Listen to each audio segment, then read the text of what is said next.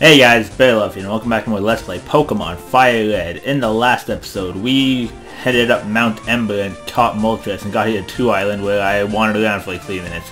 In this episode, we're gonna do what we should do on 2 Island and head to 3 Island and do what Bill wants us to do. So, this old lady here actually does do something useful. You want to have your starter, if you actually kept your starter, in the front slot, and this is what happens. I perfected the ultimate move of its type, but no one take it for future use.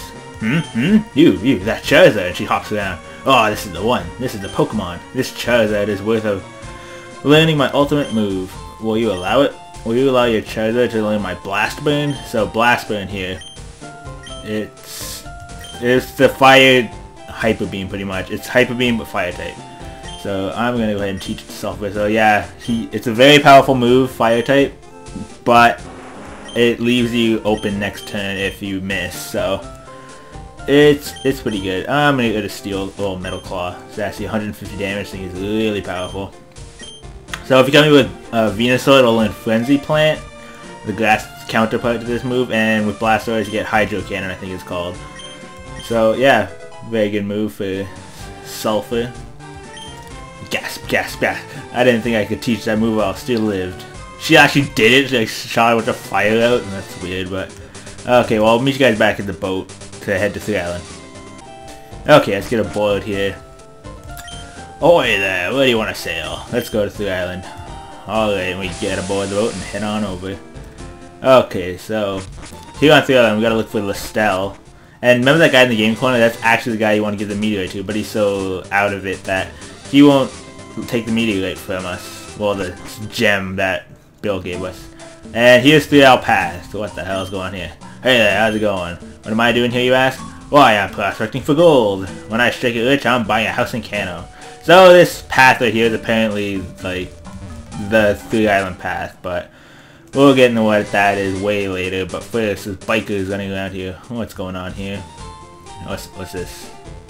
Are you the boss? Go back to Kanto right now. Ha! I just got here, pal. What's with the hostile attitude? It's mighty cold of you. Your gang of followers have been raising havoc on their bikes. Do you have any idea how much trouble they caused us on the island? No, man. I don't get it at all. Look at this place. What do you do for entertainment? You ought to be thanking us for livening up this sleepy village. But hey, if you insist, you can try making us leave. Grr, you cowards. So tough in a pack. We gotta help them out. You, what are you staring at? Don't you know it's not polite? You want to make something of it or what? No. That's not. Keep your nose out of this. Let's just give up. But no, we gotta help these 2 guys out. So we gotta pick a fight with all 6 of these guys. So yeah, this is just a string of battles. So make sure you heal up. There's a Pokemon Center right there. So these fights aren't that bad though. Just a bunch of poison types. Like yeah, around level 37. Let's try a new Blast Burn out here. Boom! It even changed the colors. Like make it all negative, and down goes Coughing. Okay, so the good thing about this game is if you use a move like Hyper Beam, it gives you the option to switch out, and it gets rid of that turn of rest that you need. So that's always good. If I kept Sulfur out there, I would have to take a turn of rest, which means I couldn't use an item, I couldn't attack, I couldn't switch. So it's a good idea to switch out after a move like that. But we'll just get Tubbs going here. Wow, damn, Tubbs just steamrolls the Grimer. And Biker Goon, I feel bad for you, man. Wow, what is this, kid? I'm just a kid. Okay. Oh man, don't you dare laugh. Aren't you from Kanto? You should be on our side. Oh yeah, the pink Mohawk gang here. They all riding motorcycles and they managed to like turn on a dime like that, but nah, whatever. Another Coughing, yeah, these battles are just coughing after coughing after coughing, and Grimer after Grimer after Grimer. Maybe even a Wheezing or 2 in there. Maybe it is. I should have put Tubbs out in front and get him a little bit of experience in this, but nah, we should be fine. Stop fooling around. Nope, I like fooling around, especially with your mum. Whatever. And here comes number 3. So these guys, yeah, it's just a bunch of fights. They just decide to throw at you. You don't even get very good experience from this. But experience is experience, I guess. Gotta take what you can get. Things are almost at the 8th gym now. After this we could almost head there. You could actually head to the 8th gym as soon as you get out of the 7th one. But I wanted to come here because this isn't optional, but nah, why not? Just to show it off. Because yeah, I think I might have already said this, but the Sevii Islands were supposed to be included in the original game, but they decided not to because there just wasn't enough room for all this. So once you left the 7th gym in the original game, the only thing to do was go straight to the 8th gym. But here is Cue Ball Paxton. So apparently he had a mohawk on the overworld, but he shaved instantly as soon as his fight started. And oh my god, he actually has a wheezing. Too bad he'll probably die instantly to this flamethrower. Oh well, that'll give us some good experience. Ah, bastard. Well, at least he didn't leave self-destruct. That would have been even worse. And good thing this guy doesn't have any hyper potions. And he died of lung cancer. Okay, Muck. So this guy's got like all the good Pokemon he's holding out on all his brothers, even though all the Pokemon were high enough level to evolve anyways, I believe. This guy took the high route and let his Pokemon evolve. Don't poison. Ah, come on. Why'd I say that? I just totally jinxed it. Whatever, the Pokemon Center right there. We'll be fine. Tubbs is succumbing to the poison. But, man, we just steamroll another Muck. Oh, the Tubbs should be pretty dirty by now. Rolling around in Grimers and Mucks. That's weird, like, you like get a part of someone's like body, it's like blood or something, like from a Muck or something. It's always weird. And don't you start that minimized BS. Finish this up. There we go. And down goes Muck. I believe it's the last battle. I don't think you have to fight all 6 of them now that I think about it. I don't think anyways. If you do, we'll defeat the other 2 just as easily.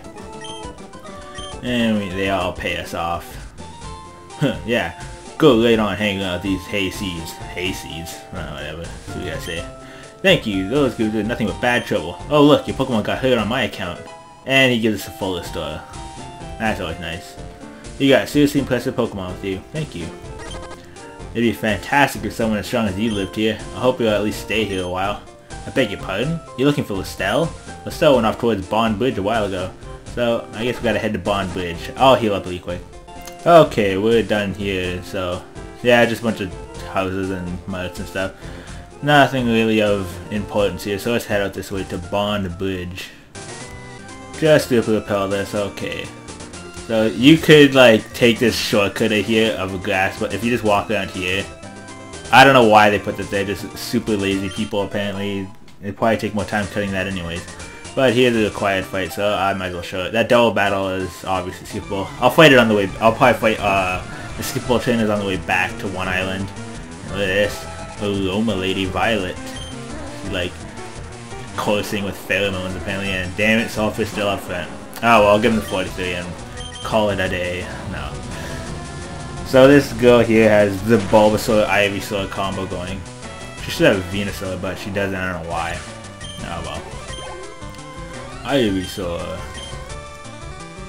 Yeah, this is a bad, like, something, like, not bad of a Pokemon, just, it can kind of get boring where just, these fights get so repetitive, just your Pokemon get so strong compared to these, like, trainers, you just boom, boom, boom.